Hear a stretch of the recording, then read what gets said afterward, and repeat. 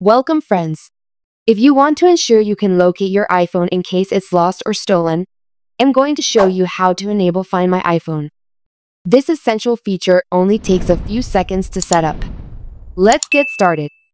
First, go to Settings on your iPhone. Tap on your Apple ID at the top of the screen, then locate Find My and click on it. Now tap Find My iPhone and make sure the switch is turned on. This will enable you to locate, lock, or erase your phone using another device if it ever goes missing. But yes, your device cannot be erased and reactivated without your password. For extra protection, turn on Find My Network so your iPhone can still be located, whether offline or powered off.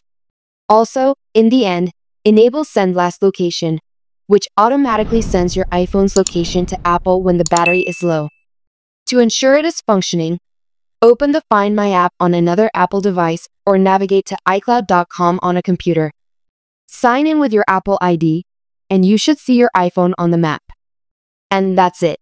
Now your iPhone is protected and can be tracked if it ever gets lost or stolen. Make sure this feature is always on, just in case. I hope this helped, and I'll see you at the next one.